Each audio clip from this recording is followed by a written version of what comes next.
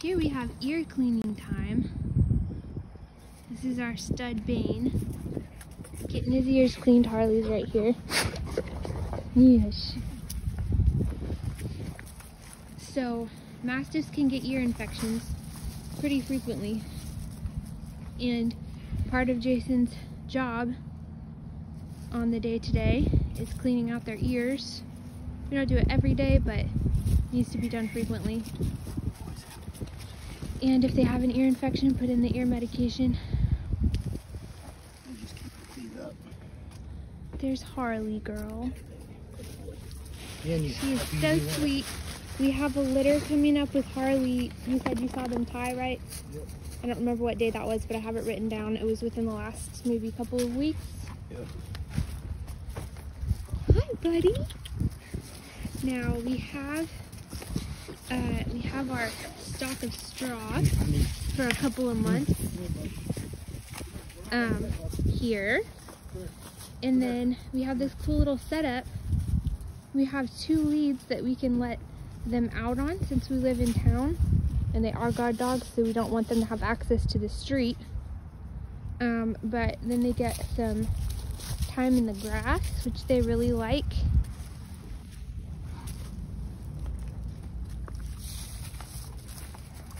And you don't have to hold on to their leash the whole time. So for things like this, and Bane's not used to it yet. He just found the end of his lead. Yeah. He likes to carry his leash in his mouth.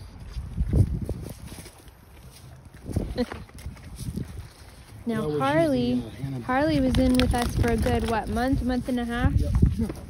I know, I don't like it either, but Bane, he's doing good to cooperate this far. Usually he used to get mad, but now he knows it makes him feel better. And yeah, good boy. So Harley got into a tussle with another dog who has since been placed on a farm in a pet home, so they will not get into any more tussles. And she lost a little piece of her ear. You can see some of her hairs growing in on her back where it was shaved. So we had a large emergency vet bill. So our advice to you about saving for the vet is, if you have English Mastiffs, what would you say, babe? The biggest thing to save money with these beautiful, majestic animals is to do daily maintenance on them, to check them, because I'm gonna tell you something, they may get a wound. That wound may be treatable, but if you don't, it may turn into a full-blown infection, and $50 is gonna cost you $5,000. Or, no, I mean, it doesn't have to be that expensive, but it will cost you, trust me. I found it out the hard way. We went to the emergency vet because we found her in the evening, and she was not doing good. Not at all. And she had an infection. Her head was the size of Bane's. She had a real nasty cut on the underneath side of her ear, so you couldn't really see it as well. Like, you could tell that she was in pain, but you couldn't see how bad it was. So definitely check ears every day. He's doing paws too. So Harley and Bane, they're gonna have a litter in a couple of months, a little less than 2 months most likely. Harley was most likely pregnant when she got injured, and so that was kind of disappointing to lose that litter. But she came into heat pretty, I mean, right away as soon as her injuries had healed, and she went back with Bane. She was in heat right away, which we were not expecting. So we're expecting a first litter from Harley in a little less than 2 months. Now these puppies are going to definitely be our guard dog line. They'll have fabulous genetics. Both parents are big and blocky. Good boy. However, I'm gonna tell you, this might be what you want also. Both parents are very protective. Bane, not as much as Harley, I would say. What would you say? Bane can be, he's just as effective, but Bane's more the quiet strike at you type. Harley's the loud, like, come at you. Harley will bark and bark and bark if she doesn't know you. Oh yeah. And both of them have these deep, intimidating barks. Oh yeah, they're scary. Do you want to tell them about that tool you're using that he's loving? Well, thinks it's a toy, but it's really a human toy for grooming. This is the Furminator, and I love it because you just push that button and all that hair just falls out. He's like, don't stop. Yeah, he's like, don't Daddy, stop. come on, don't stop, please. But, you know, he's been long overdue for a grooming. Usually you just groom them once or twice a week, and they're good. They're really, really low maintenance as far as it goes. You would think that they shed more, but if you keep them clean, I know, bub. I'm trying my best. So, yeah, Mastiffs are a fantastic breed of dog that I absolutely love, but they do come with their own set of challenges. Like, I like them better than other breeds. I used to have Labrador Retrievers. I actually like the Mastiffs better, but the Mastiffs require a higher level of expertise and care. So whereas a Lab will just love everybody, you can break into their house and they're gonna come ask you for pets. Yeah, Mastiffs can be wary of strangers, depending on their personality and how they're socialized. So you definitely want to make sure they're socialized well as a puppy.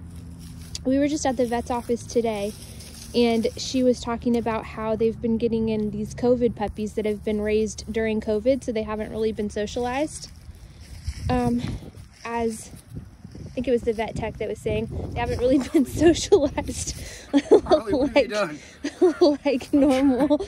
And I'm doing your and so they're like terrified of everybody. Well, if you own a Mastiff puppy, you need to make sure you're socializing it, or that you have one with a chill temperament.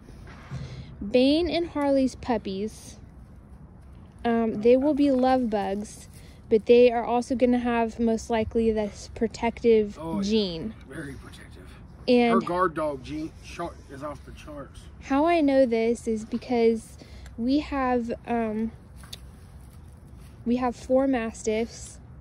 1, 2, 3, 5. We have 3 adult Mastiffs, and we have 2 half-grown puppies that we were going to add to our program, but we decided we don't have the space. We're not moving to more acreage like we thought we were, so. Oh, I know, babe. I know.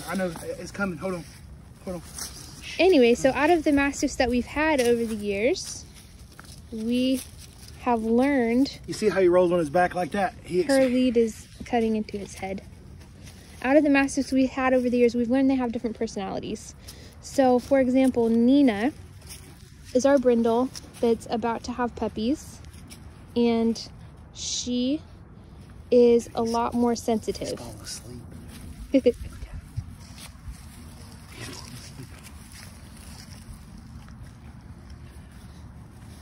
Whereas Harley and Bane, hold on, buddy. Hold on. I'm gonna get that side. You would for sure not want to mess with us if Harley and Bane were around.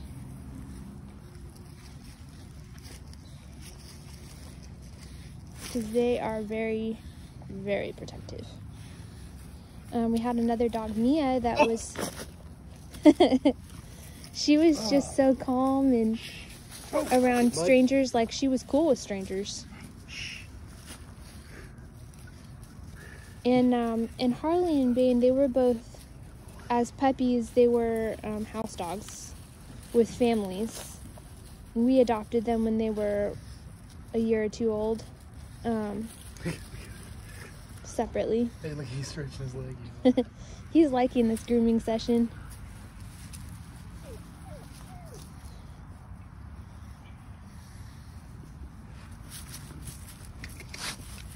Hold on, buddy. I gotta get you back, Steve. Oh, stop. Hey, sweetie. Oh, dear. Let's go back over here, Harley. Alright, I'm down to... I got the 10% warning, so I'm turning this video off.